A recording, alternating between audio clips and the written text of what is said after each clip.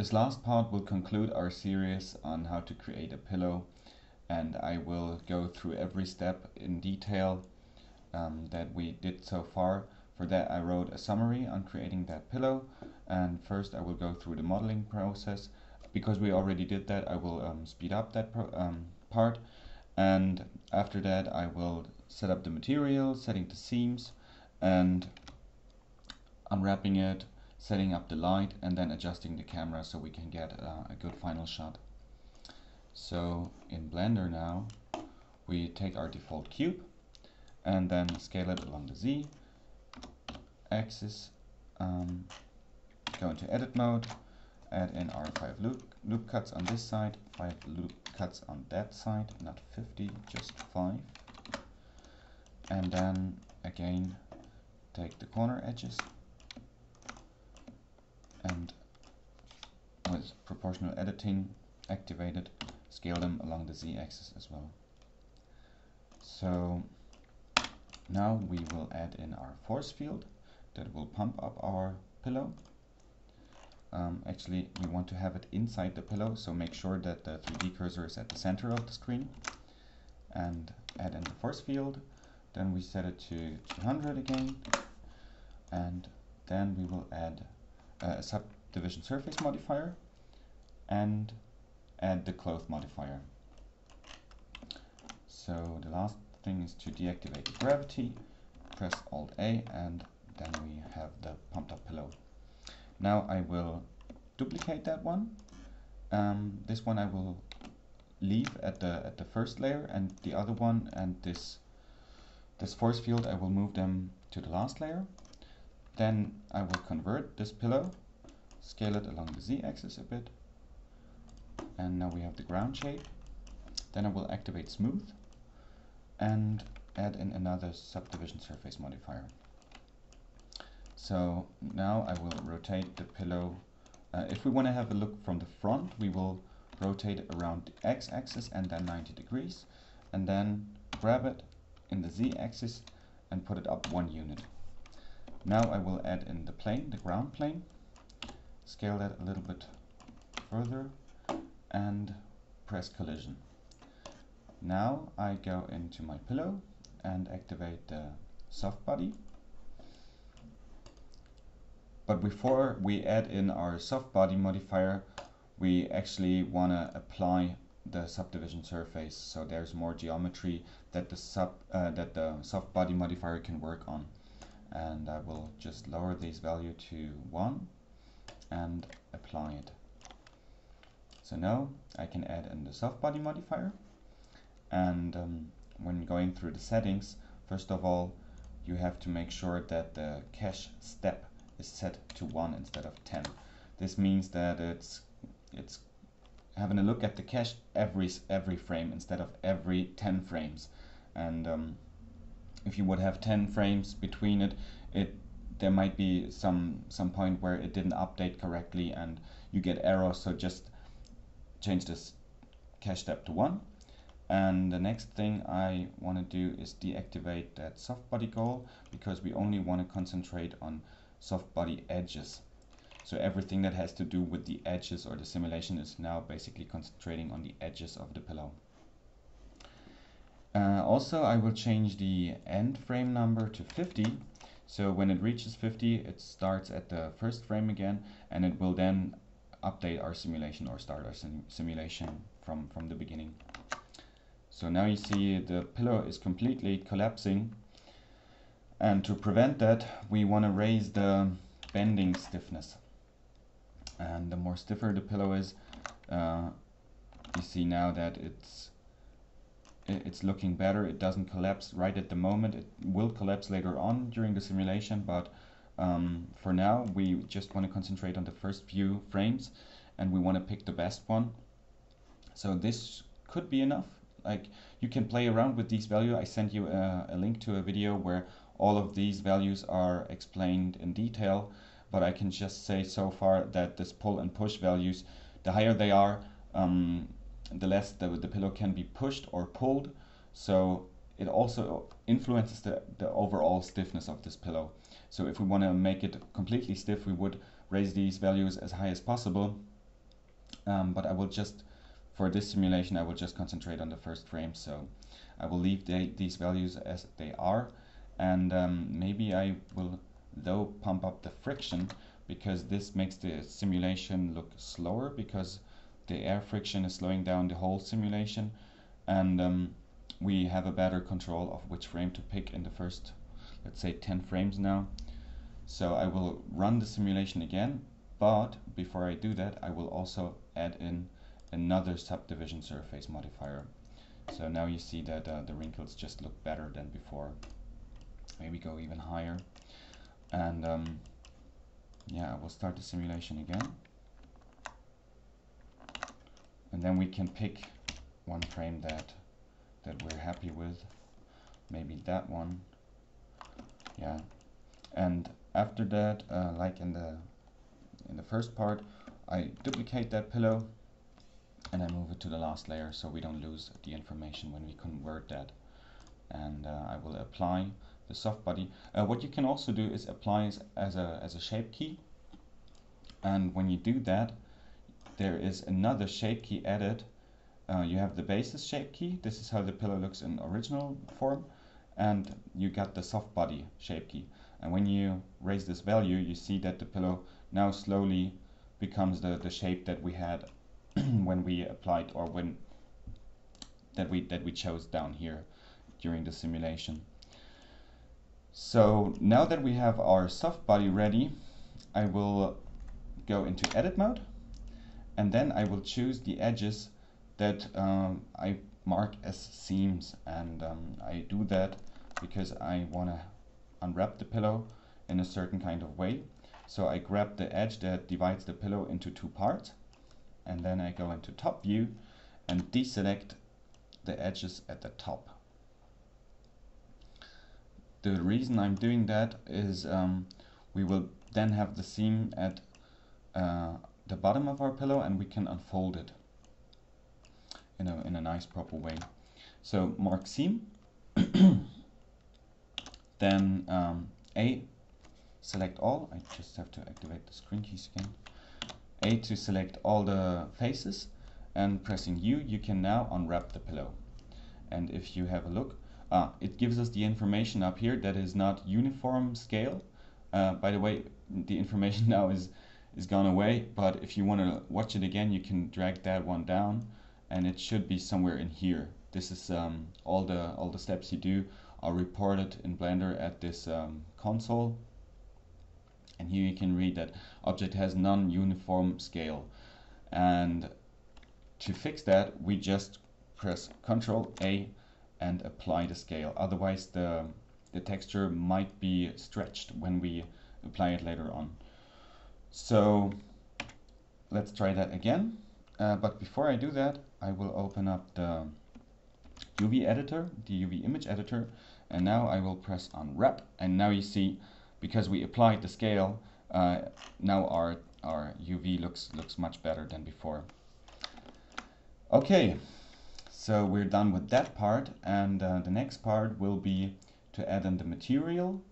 Actually, there is already a material attached to it. I just add a new one to show this to you, and I'll call that pillow fabric.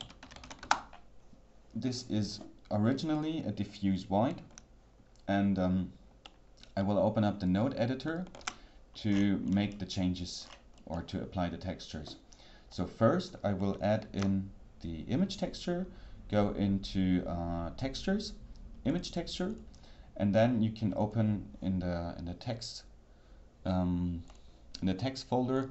I placed some different textures that we can use, that we want to apply to our pillow, and I will, for starters, take this one and then attach it to the diffuse shader. And now if we press Alt Z, you can see how the texture is applied. You got these different modes down here, like the bounding box, wireframe mode, rendered mode, and rendered mode shows us the texture as well, but this textured mode is much more quicker, and you see directly when you change something in the UV how it influences the texture. So I will open up the UV image editor and then choose our fabric. And now if you scale that UV, for example, you see that it's scaled in real time in the viewport. So you can scale it how far you like it, and maybe rotate it. Depending, with this texture it doesn't make any difference, but for other textures it's important that it's the way you want it, horizontally or vertically. And to mix two textures now, I just drag in the second texture. I opened up the text folder, and I'll just drag that fabric seamless file in, and you see the image texture is created from by Blender. That this node is being created, and it usually, if there's a UV map, it takes the UV map. If there's no UV map, it takes the generate texture coordinates. So for now, because we have a UV map, we don't need that mapping setup that I usually do, like this one. It's not necessary, because like there are two ways to control the UVs, and this is one way is to control it in here to scale it or rotate it, but you can do the same thing with the mapping node. And but for this demonstration, I will concentrate on just using the UV editor to manipulate our texture and how it's being projected onto our object. So now we can, for example, mix these two textures, and for that I will take a mix RGB node, and if you plug that color into the bottom slot using this vector, you can change between those two textures. And this is one thing we don't see in the texture mode, so we will have to switch to rendered. And now we can see, if I change that value to 1, it takes the bottom input, like the color 2 value, and if we change it to 0, it takes this texture up here. And as I said during the Skype conversation we had, we want to take a texture that controls the vector. And to get that texture, there are also different methods. I will show you a method that only uses Blender. So I will add in a new image, and let's say this is our mask. You can choose a resolution you like. It doesn't have to be that high, because we just want to have this texture should just control our distribution of the textures of these two textures. So now I could, for example, draw in here. If I go to the paint mode, I can draw on that texture. If you press T, you get the properties panel, and let's say we want to draw with full strength white, and we want to make certain areas of the pillow the blue texture, and the other one should be the brown texture. So if I just want to have the side parts, now I can draw along the rim of our pillow, and maybe I'll just do that to show you what I mean. Yeah, you would, like, if it's going over the border of our pillow, it doesn't really matter, because only the area where the UV is matters for us. But just for demonstration purposes, I will now only save this image. This is really important that you save this image, otherwise the information is lost. And it didn't want to save it.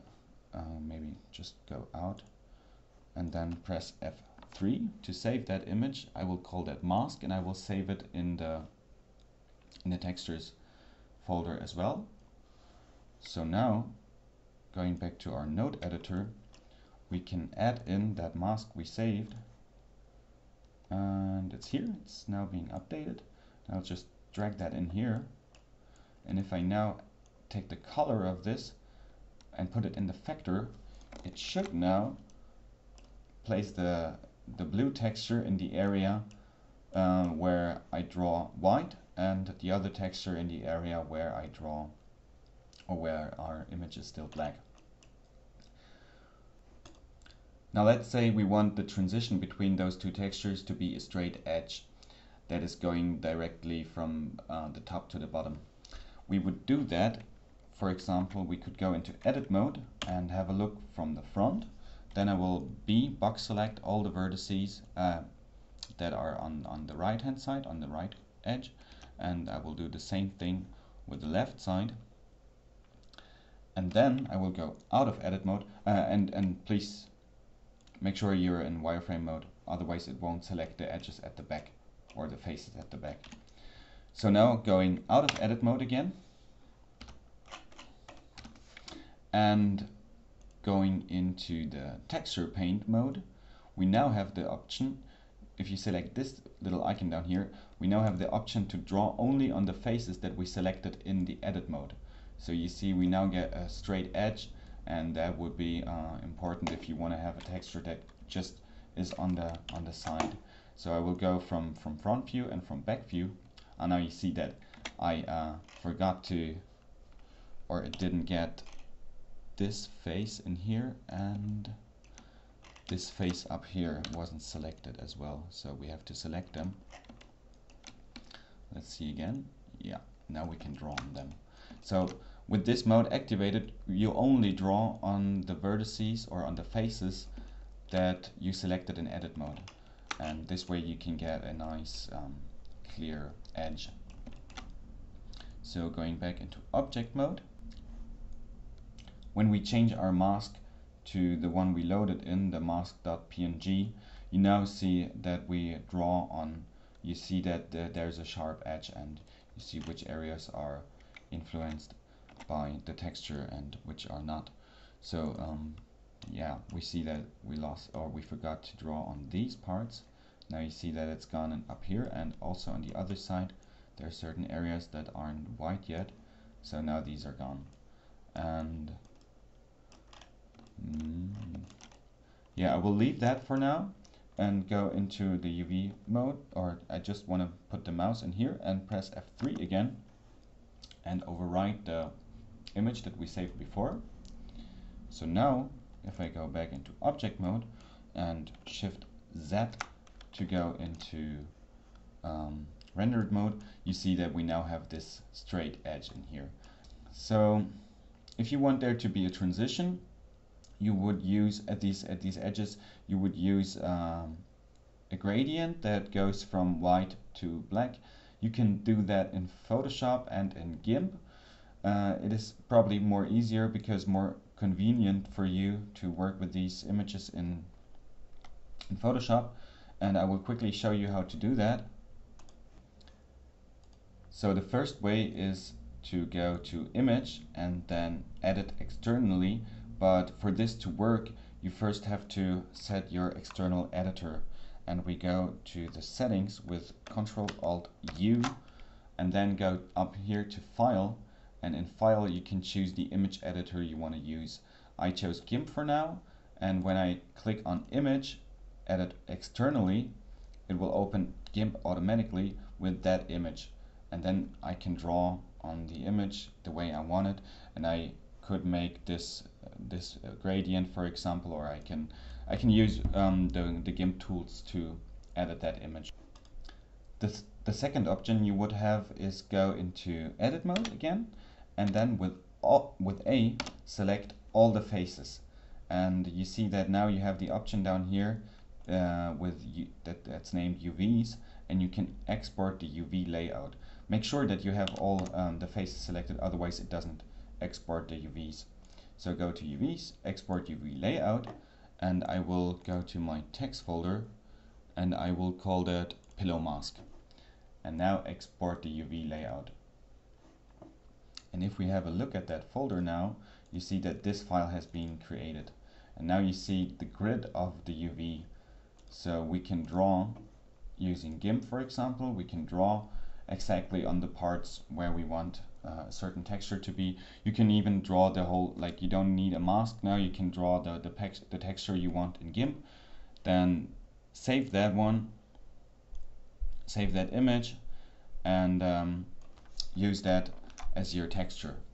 So if you don't want to use the Blender internal tools, you can always take GIMP or Photoshop to do that. So let's say this is pillow texture with GIMP. And if we load that in now, for example into here, I will put it directly in the diffuse channel and Shift Z, and you see that now the texture is applied. But you also see that there's our grid beneath that. That will be gone if you paint over the whole grid. Like in here, you will actually want to make that grid disappear because you want to override it or draw something over it. The last part will be about the setting up the lighting, and for that, and for that I will first of all use a simple sun lamp. I will activate the multiple importance sampling, and then I will click on use nodes, so it takes an emission node to produce the light. I will bump that value up to 4, let's say, and then I will adjust the light so it is just coming from the front and facing our pillow. So maybe like that. Then I will find, with the help of the viewport, I will find the correct angle, the correct view I want, and then Ctrl-Alt-0 to place the camera at the position where I have my viewport right now. And maybe to set up that scene, I will bring in the back wall and taking this edge at the back and then extruding it along the Z-axis. And now I can scale it along X until it is out of or move it a bit to the left, and then scale it furthermore until it is not visible for our camera view. You can select the camera with the right click. You can either select it if you're inside the camera, or from the outside you can select it and then press 0 to go into the camera again. Like always, pressing 0 toggles between the view and the camera. And you can bring that camera further inwards by pressing G and then 2 times Z. So the first Z would be in the horizontal direction, vertical direction, and the next Z will move it further in or outwards. So you can adjust the camera like this, or you could even open up a new 3D view and have a look at the camera and move it up here and then maybe further downwards, and you can control the camera on this viewport and stay in the viewport that you will use for rendering in the main view. Alright, there is the focal length. This is this is one of the camera settings that defines how open your lens is, or yeah, it is the focal length. I think it's called the same way in the camera options. You can also choose a camera preset.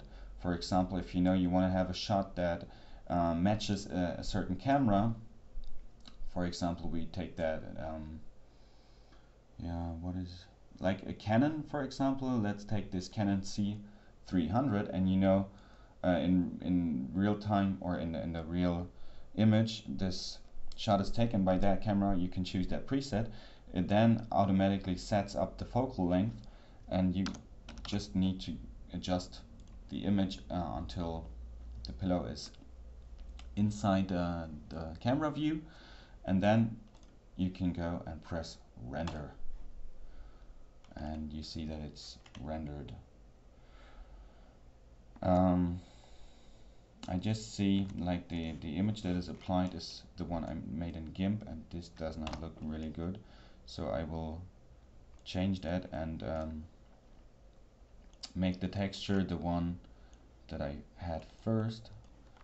Alt Z to check out. Yeah, let's take this one, and for that I will set up a bump map, and I will add in a color ramp. That color ramp will map every color value of our texture to a grayscaled value between black and white, like 0 and 255. And then I will add in a bump node. So vector bump, and put that color into the height of the bump. Then I will grab the diffuse and the material output and put the normal into the normal of the diffuse. So now I lower the strength a bit and I will have a look how the bump is working, or how strong the bump is, and you can, like always, check that out in real time. Also, what I said before, you can Shift B and draw a border around a certain area, so it takes less render time and you can have a real-time look and focus on a certain area, especially if you want to have a look at how the bump is working. I don't know if this is visible in the video, but you should see that it's more crisp and it looks like these seams come out, or these stripes come out. So the next thing is a glossy shader. Right now this diffuse material will not have any reflection, and in general most of the objects do have reflections. Even if it's just a little bit, they reflect. And I will add in Shift A, I will add in a shader and make this one the glossy BSDF. And then I will connect them using a mix shader. So go to Shader, Mix Shader, and then put this glossy value into the shader down here, like into the second input of the shader on the mix shader. So if we go to Shift Z to go to edit, go to rendered mode again, you can see how this looks. So this would be half and half. He takes half of the diffuse BSDF and half the glossy. So you can lower this value a bit until it reaches a state that you like. And you also see, like in a lot of structures, you have certain areas that don't reflect and some that will reflect a lot. And if you want to, for example, have this pattern that is beneath here shining through our glossy, like right now this whole area is being glossy, but we can use a color ramp again to, oh sorry, don't want to put it there, I just want to clear up the seam just quickly so we have a nice overview. I will duplicate that color ramp here, and then I will put in the color of our texture into that color ramp. And if we press Ctrl Shift, have a look at the color, you see now this grayscale texture. We can move that slider to see where the white and the black areas are, and maybe we choose it like that. And then we put in this color into the factor of the mix shader. So now you see that only these areas that are white in our color ramp will reflect, and only the dark areas will be completely diffuse. And you can change how much it reflects when you define the white of this color. So if you lower this value, for example like this, it will not be as glossy as before, if it is full white. You can pretty much think of this as the same way, or as the same method we did choosing which texture to use. We take a texture, we take the color values of a texture to trigger how much of the diffuse and how much of the glossy shader is used. And yeah, you see the effect. There are certain other methods that I use mostly for simulating stuff that is in real life, and so far I think we're through with that pillow project. If you get any further questions, just let me know. And I enjoyed working with you. I hope you said that it helped you, and I'm really glad if it really does. So yeah, I'll look forward for the next project. See you.